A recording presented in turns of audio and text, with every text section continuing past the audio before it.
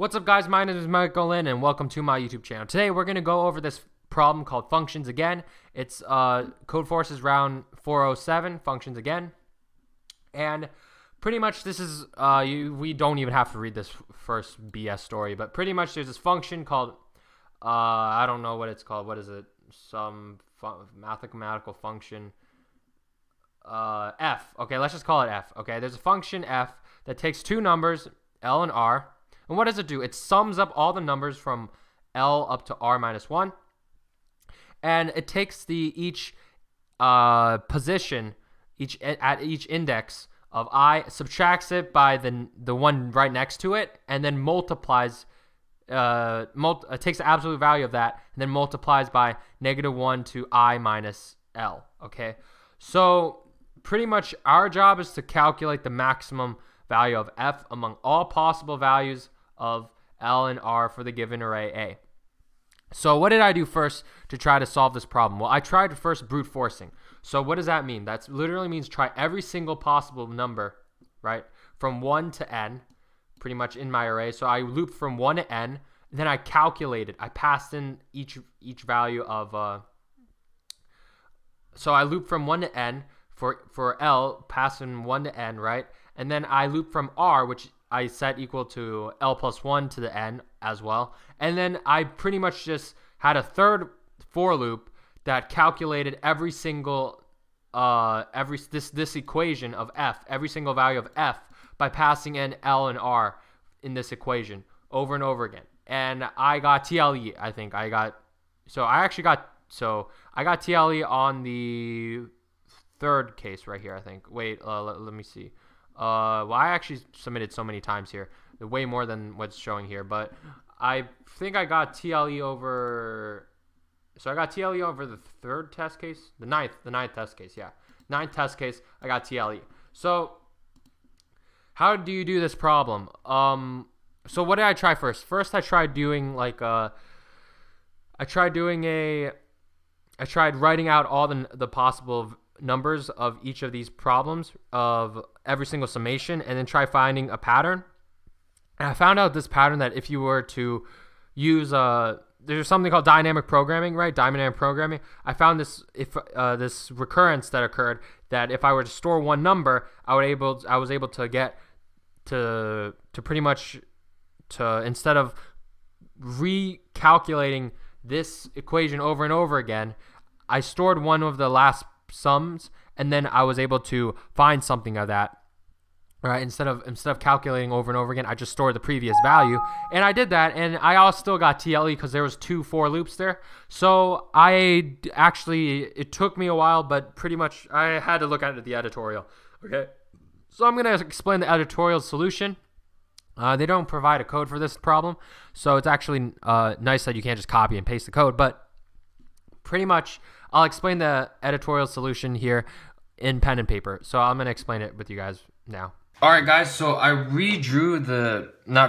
basically drew every single possible combination of passing in one L and R. So passing in 1, 2, then 1, 3, then 1, 4, 1, 5 into L and R, and then 2, 3, 2, 4, 2, 5 into L and R, and then 3, 4, and 3, 5. So here's the whole summation that I drew currently. Okay, so you see here from F of 1, 2, you get this equation, A of 1 minus A of 2, absolute value times -1 to the 0 power, right? And if you see it from F of 1, 3, you see the exact same equation here, and the only difference is that you're adding this value, plus A2 minus A3, absolute value times -1 to the 1. And after seeing this, if you see F of 1, 4, it's exactly the same as this here. So this it's exactly the same as F of 1, 3, right? As you can see here, these two are exactly the same, except they add another term in the end as well for F of 1, 4. They add A to the 3 minus A to the 4 times absolute value times -1 squared. And F of 1, 5 is exactly the same thing, except they add this last term. So what they did was they took F of 1, 4 and put in here, and they add a of 4 minus a of 5 times negative 1 to the third. Okay, so you might be thinking, okay, so I could probably store some number of values, so I don't have to recompute these equations every single time, right? I could just store one of these. Okay, but now before we jump to conclusions, let's go to f of 2, 3. Okay, so wait, so in f of 2, 3, right, it's a of 2 minus a of 3 absolute value times negative 1 to the 0. Okay, so if we see from here, this equation is exactly the same as f of 1, the last term of f of 1, 3. Right, the only difference is that there's an exponent here. There's a difference of exponent. Here, for f of 1, 3, the last term was negative 1 to the 1. And in f of 2, 3, this term is the same thing, except it's negative 1 to the 0. So I know that whenever I change my left term, I'm going to be changing the exponent, switching the exponent over and over again. And if you see, and then in the next f of 2, 4, they put this term is exactly the same here, except the only difference is they add this last term. And this last term, we already know this. This last term we saw in f of 1, 4 over here, a of 3 minus a of 4 times negative 1. And the only difference is this power is 2. And in f of 2, 4, this power is 1. Right, but they still computed the absolute value of a of 3 minus a of 4 absolute value. So pretty much, if we think about this, the only differences between the numbers is the exponent, right? The terms themselves, this term is exactly the same as this term. So these terms themselves are still the same. So the only difference is this exponent. As we could see here, these exponents are the only difference in these terms. So I can technically, what I could do is I could create two arrays that store these individual terms, every single term of these, right? Where I subtract a1 minus a2, the next term from the first term, right? ab, the absolute value.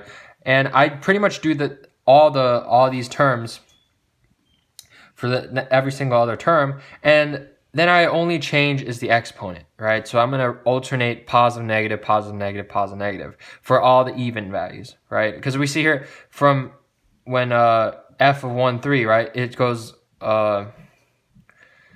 positive then negative, right? And that's so the first term is positive and the second term is negative for f of 1, 3. So that means that I'm going to start positive and negative.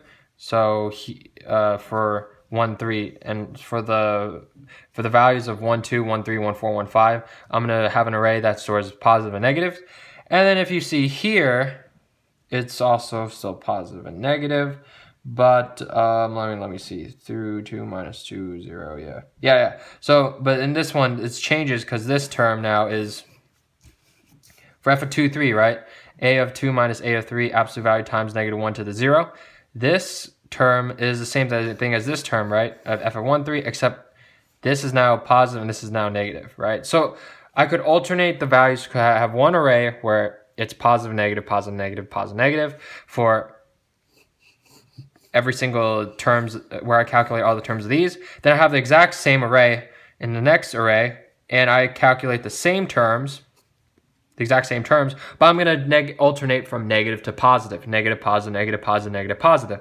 And what does that tell me? Well, if I were to get the maximum sum of the positive, negative, positive, negative, positive, negative, right? And then I find that maximum sum, and all I could do is just add that with the alternating of negative, positive, negative, positive, negative, positive, right?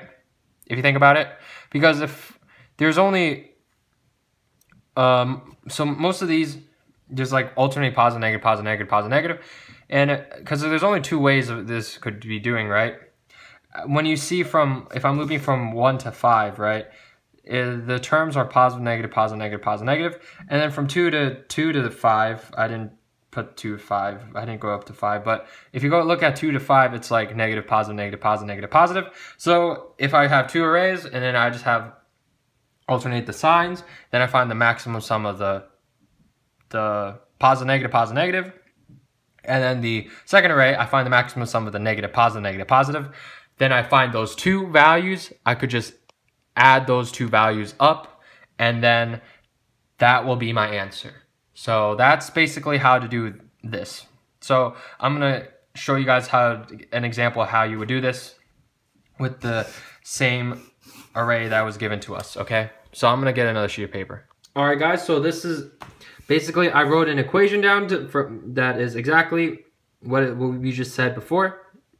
So when this is the index where I index from 1 to 5, and this is the array for 1, 4, 2, 3, 1. So I'm gonna maintain one array, which is when L is odd, which is, remember, L is our starting point that I'm iterating from, right? So remember, based on our previous example here, right? When our L was odd, it was positive, negative, right? When L was odd, it was positive, negative, right? We started at 0, and then this was, yeah, that was the exponent. So I'm gonna start when L is odd. I'm gonna do this equation where I'm gonna store an array that has, I'm gonna subtract the right from the left. And so I'm going to subtract 4 minus 1, and then 2 minus 4, and then 3 minus 2, and then 1 minus 3, right? And I'm going to alternate the signs. I'm going to alternate when, this is going to equation when -1 is to the ith power, right? So I'm going to start with positive, negative, or I think this is 1 minus 1, 0, yeah. Okay, and then when, for C, is my second array, is when L is even, and I'm going to store the exact same thing, except I'm going to do I plus 1, so it's a different sign. So it's going to be alternating signs for these two arrays, okay? So I'm going to store the array right now. This is B, and this is going to be C. So what is B of I? B of I, so B of I 1 is going to be I plus 1, which is 4. A of 4, so I plus 1 is going to be 4 minus 1. Absolute value is 3. 3 times -1 to the first power, which is going to be 3 times -1 to the first power is going to be -3. Okay. I think so. How does he want us to I think that's right. Yeah, I think that's right. Yeah, that's right. Okay. Then the second one, I'm going to do the same thing. 2 minus 4. What's 2 minus 4? This is going to be -2. Absolute value is positive 2. Then it's going to have positive exponent, because -1 to the second is positive, so that's going to be 2. 3, so for B of 3, I'm going to take the next term minus the first one, so 3 minus 2. That's going to be -1. Actually, positive 1. Wait, 3 minus 2. Yeah, positive 1. Absolute value is 1. Then to an odd power is going to be negative, so that, yeah. 4, let's look at 4. 1 minus 3 is going to be -2. Absolute value is going to be 2. 2 times -1 to the fourth is going to be -2, I think. Wait, let me see. 2 times -1, -2, yeah, to the fourth power, which is positive, yeah. So 1 minus 3, positive value 2. Absolute value is 2. 2 times -4, -1 to the fourth power, which is positive. Yeah, it should be that. I think it should be positive. -1 to 4. Okay. Let's look at C now. Same thing. Only differences, alternating. Yeah. So, let me see, 4 -2, positive 2, 2 times 1 to the fourth power is positive. Yeah, so, yeah, same thing. So now we just have to find the maximum sum segment of each individual arrays, and you could do this with either two types of algorithms. You could use sliding window, or you could use prefix sum, which is a dynamic programming of prefix sum. So I'm going to generate a prefix sum based on these individual arrays. So here, I'll use a prefix sum. Prefix summify. Yeah, prefix summify.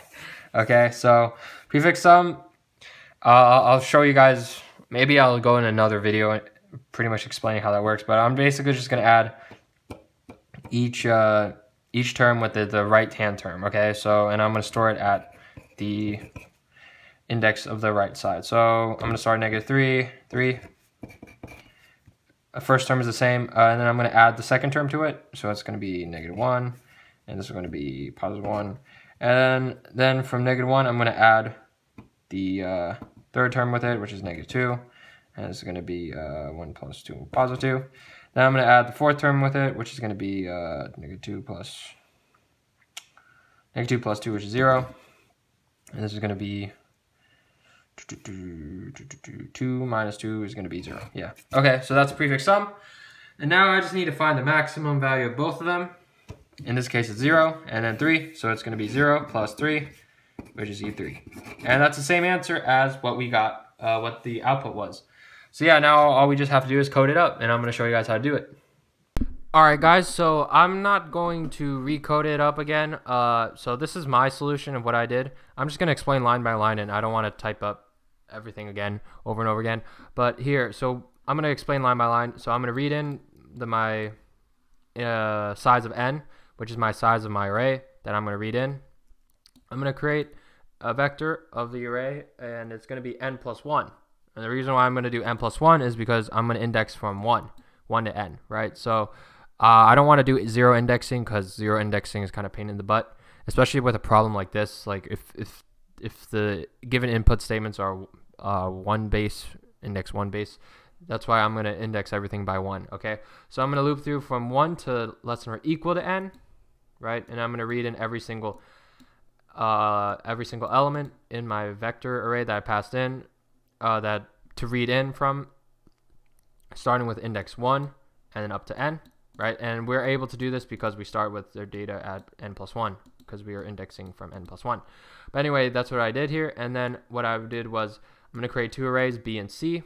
B was the positive when b is when L is odd, and c is when L is even, right? And then I create another two arrays, which is the prefix of b and then the prefix of c, okay? And they're all indexed n plus 1, so I'm indexing from index 1, okay? So in this for loop, I'm going to loop from 1 to n, and I'm just going to calculate every single value of each value beside it, right? I'm going to subtract the value, so I'm going to subtract the value from the right side from the left side minus the value of the right side, right? Okay, my bad. I'm going to take the value from my right next to my right next to my index that I'm currently at, the position right next to me. I'm going to subtract that by my current position. So what I'm going to do here is I'm going to take data at I plus 1 and then subtract by my current position I'm at, right? And I'm going to take the absolute value. Then I'm going to multiply by power of -1 to I, and I is the what we're indexing from. We're starting from 1 to n, right? And that's basically the value that we store every single time of a of I plus 1 minus a of I, right? And I do the same thing for c, except the difference is that I'm going to do power of I plus 1. And the reason why I'm doing I plus 1 here is to alternate the powers, right? So if the top part was positive, negative, I'm going to alternate from negative, positive, okay? And if the top one was negative, positive, I'll alternate from positive, negative, okay? That's what I'm doing here, okay? Then I'm going to need to create my prefix sum array. So I start with my prefix sum array to have the value of 1. My bad. The first value is going to be the same value as the bth value, right? The first value of the b array, and then the second, my second array, prefix c, the first value is going to have the same value of the first value of the c array, okay? Then I'm going to create my prefix sum, and yeah, these two are just to find the maximum value of the array over my prefix sum. So I have b max, which is the maximum value that I'm going to calculate. I start at 0 in the beginning, just initialize it, and c max I'm going to start at equals 0, and that's going to be the maximum value of my prefix c array, okay?